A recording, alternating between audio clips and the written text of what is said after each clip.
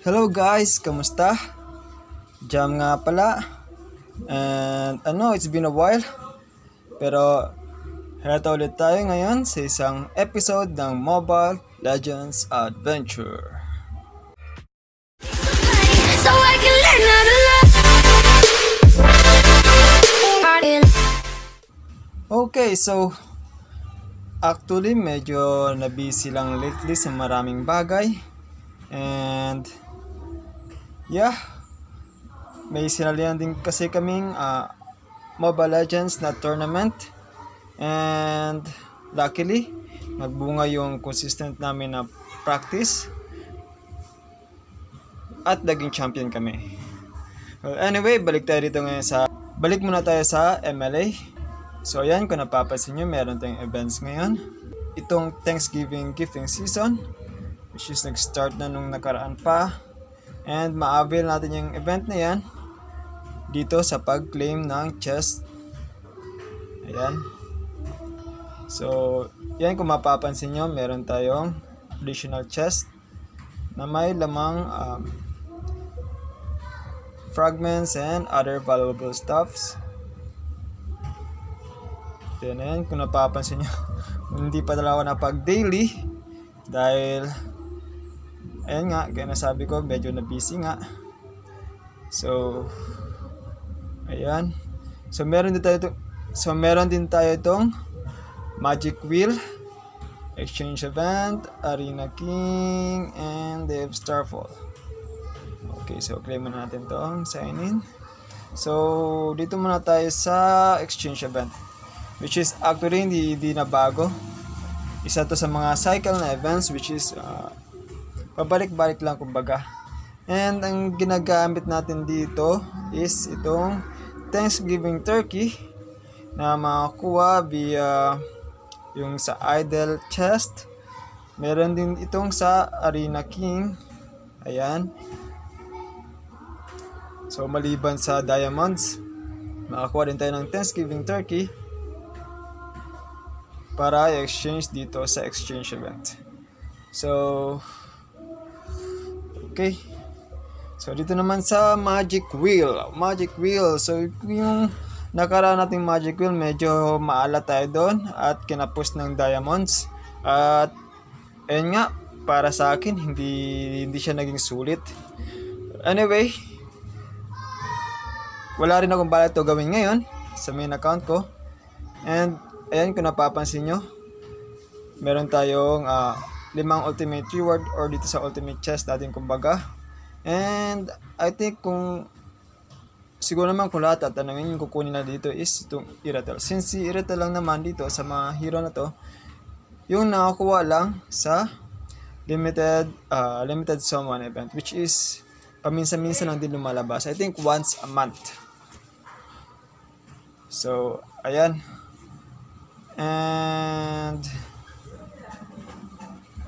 ayaw nga pala, itong Magic Wheel, sige mamaya i-open ko yung second account ko.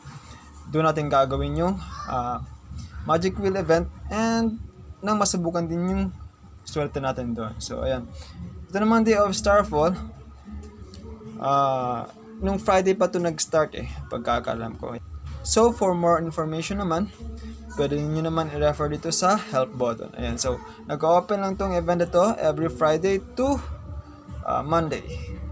So yung ginagamit natin dito is itong time stone, kung di ko nakakamali ito. Ayan, so meron tayong 12, which is nakakuha naman siya dito sa time portal. Gaya nga na sinasabi ko sa inyo, hindi pa ako nakapag-dailies and magre-reset ito in less than 30 minutes. Ayan, so after maka-accumulate ng stars, dito natin ma-claim yun time stone. So ayan. Well, anyway, yung time stone is pwede naman siya ipunin, hindi siya kailangan agad-agad gagastusin. So yan, claim din muna natin itong free. Yan, so itong daily pack din. And click lang din natin to para matanggal yung exclamation dyan. So ayan. So well, actually marami din silang changes na ginawa. So ayan, yung mga animation ng heroes nila Akai, Estes, Gordon, Hylos, optimization sa animation of Sambops. So ayan din, ayan, makikita nyo naman yan lahat yung dito eh. Mga new features, well, titignan ko lang kung ano yung mga pwede natin silipin mamaya, since medyo nagmamadali rin ako dahil habulin ko pa yung dailies ko. Ayan, mga some balance adjustments and optimization. So ayan, don't forget lang to claim these extra rewards na diamonds. Okay, so check natin tong dailies na to. So maliban sa chest, kasi ayan, pasilip-silip lang ako dito eh. Ayan, di pa tayo nakapag-arena. Sendang Hearts, ayong Tavern, Chrono Stars, Guild Boss, Upgrade, Summon, and marami-rami nga tayong gagawin. So dadaanan na natin to. Ayun. So yun, meron yung hire system.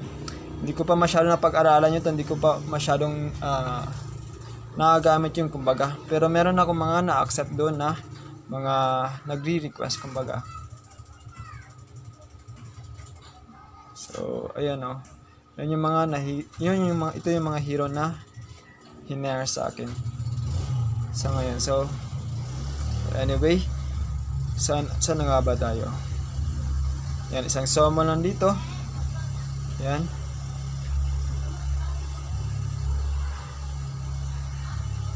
And then market. Ayan, so yun. Nabisita ko nga pala ito kanina. Then mag-a-upgrade na tayo ng upgrade, di ba? So hindi kailangan fuse. So upgrade tayo ng equipment. Kaninong equipment, kaya ito na lang kay Valier. Okay, so upgrade natin. Select na lang. Okay, so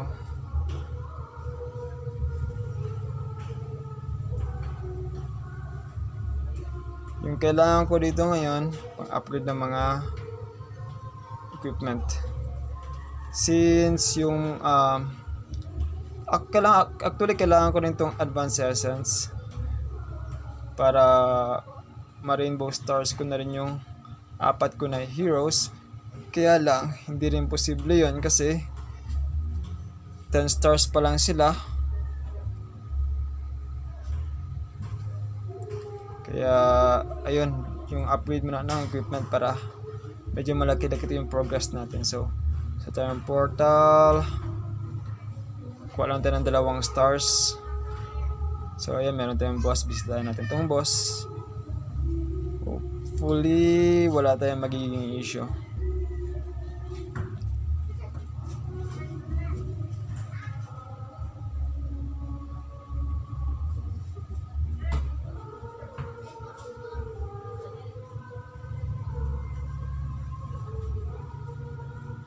Okay, so medyo easy lang.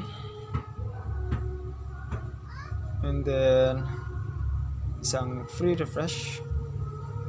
Okay, so yan.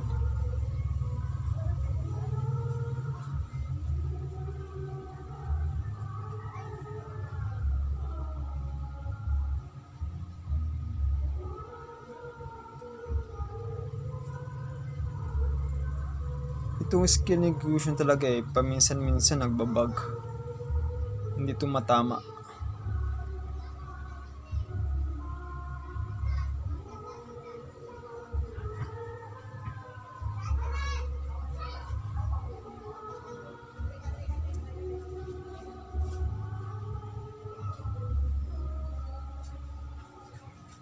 Nako, Diyos ko. Doon sa boss sa Zilong, medyo easy tayo doon, pero pagdating dito kay Alucard na hindi siya yung rare boss, medyo nangapa tayo. Anyway, ang tawag ko dyan. Okay, so merong kumbaga next, ayan nga. So ito yung list ng mga possible na boss na pwede natin ma-encounter kung refresh tayo ng refresh. So ayan. Ito, so I think mabilis lang din to. Gawin na lang din natin. Yung Celestial naman, Mystery Land, I think hindi ko na muna gagawin yun ngayon kasi talagang hirap ako dun eh. Stuck ako dun sa level 56 for 1 week na rin yata.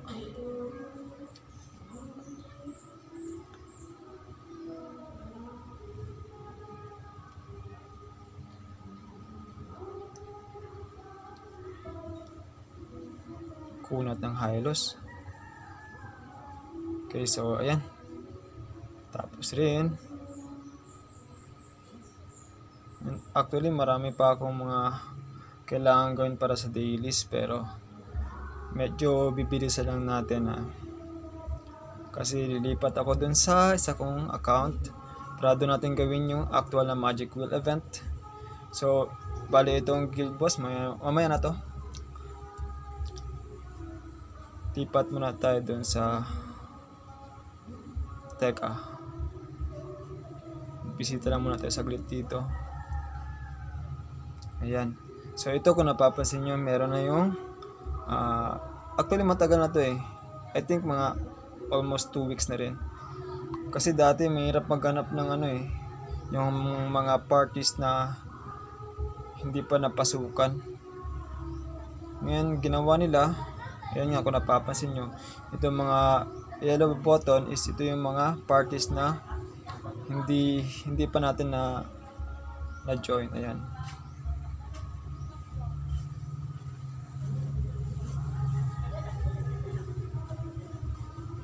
Okay, so balik tayo sa objective. Lipat muna tayo sa second account. Ayan.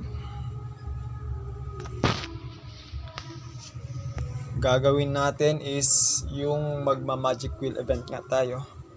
I think may ipon din yung mga around 12 siguro na magic crystals.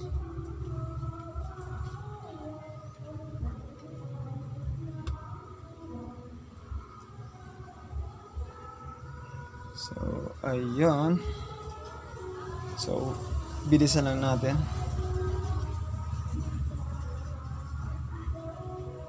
Magic wheel, itong kukunin natin dito is itong Irithel.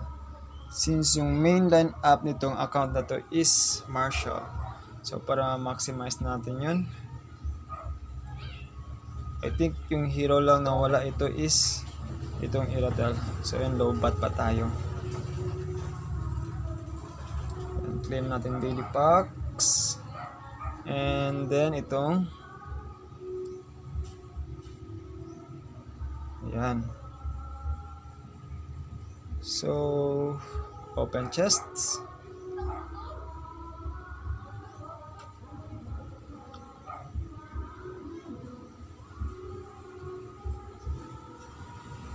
Wow,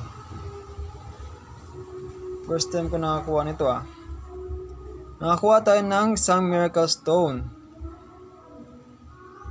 sa idol chest, or yung miracle summoning scroll. Okay,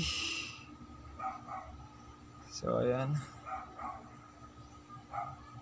inabilan natin yung free para na rin sa dailies yun. So ayan, magic wheel na tayo. Magic wheel.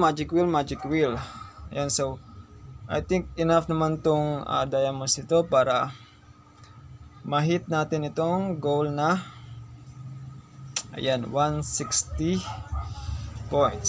So okay, larga na tayo, wala nang patumpik-tumpik pa. So ayan, meron nga tayong 12 na ipon dati, and then plus 2 ngayon.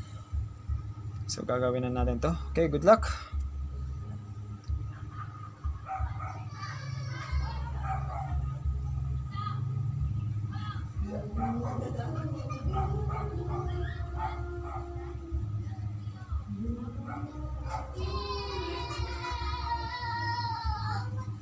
Okay.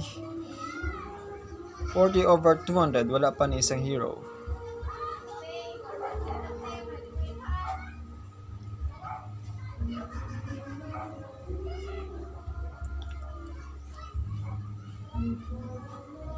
Okay. Nakakuha tayo ng 5-star fragments na 50 pieces.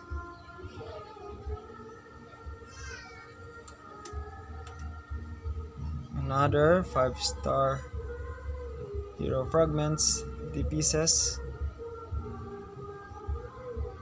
Okay, so 100 over 200 na tayo. And so far, wala tayong nakakuha na kahit man lang itong Hilda. Okay, so medyo i-refresh lang natin yung event. Magic Wheel. Okay. So by the way, para ma-hit natin tong what do you call that? Itong 160 magic points, ang kailangan lang natin i-spend. Ayan, so nakakuha tayo ng isang pang-feed sa marshal natin, si Hilda. Kailangan natin ng around 27,000 diamonds. Another Hilda. So itong 160 magic points, kumbaga, ayan. Para naman makuha natin yung yung 200 magic points is kailangan natin mag-spend ng around 36,000. So ayan, nakuha na natin. And syempre, kukunin natin dyan is si Irithel. Ayan, sa wakas, meron na tayong Irithel. Okay. So, hopefully, makakuha pa tayo ng isa para maging 7 stars ng Irithel natin. So, ayan. 180 over 200. Pero wala pa ring Irithel. Kaya, ayan, sa mga naghahabol ng, buti na lang meron ito eh. Ayan, sa mga naghahabol ng yung mga hero na nandito, lalo na itong, ayan, yung Irithel na yan. Good luck na lang talaga. So ito, pang 200 magic points na natin, which means, sure na makakuha natin ng Irithel. Okay.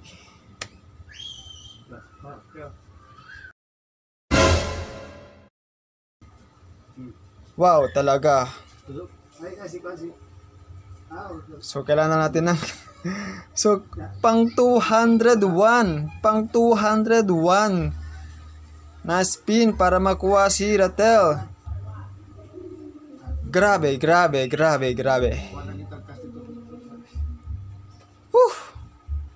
Para sa Irithel yun meron tayong 40,000 diamonds yun. Kanina, ngayon meron na tayong 12,000.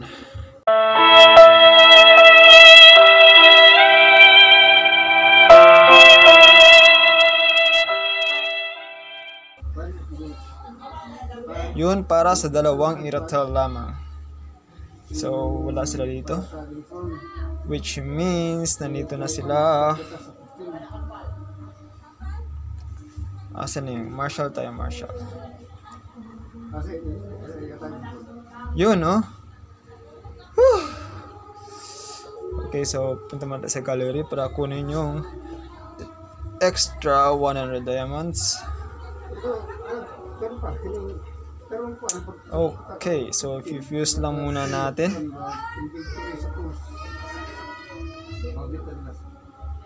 Okay.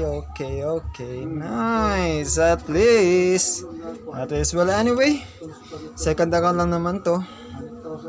So, yung purpose lang ng second account natin is mag-collect lang ng mga heroes na kahit ano. Depende sa kung ano yung available, kumbaga. Okay, so ayan. Sa mga nagbabalak mag Magic Wheel event, So sa mga malalakas lang loob, bahala kayo. Pero para sa akin lang yung opinion ko, kumbaga. Hindi siya advisable. Well, unless na lang talaga kung kailangan mo yung ultimate reward na makikita dito.